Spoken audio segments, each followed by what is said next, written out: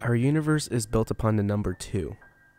In our cells, DNA is composed of 2 helical threads. Matter has its opposite, antimatter.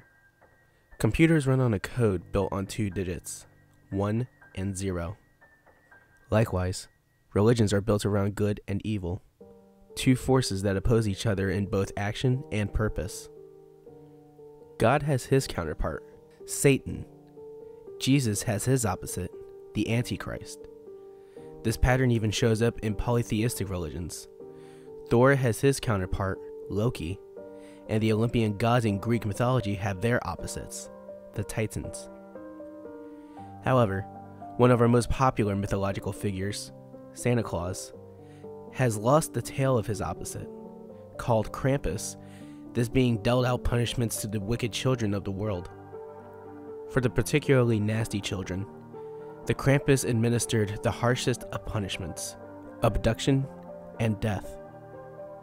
Over time, as mankind's command of its realms expanded, our technologies and our own actions took the places that were once held by mythological beings.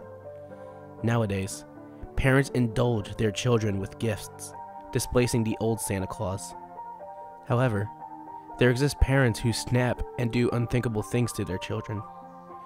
Every year, our news media broadcasts stories of parents who went over the edge, almost like they were possessed by a demon. With no Santa Claus to reward the righteous, and no punishment for the wicked, both forces are unleashed indiscriminately against good and evil alike. For every naughty child rewarded, a counterbalance must exist.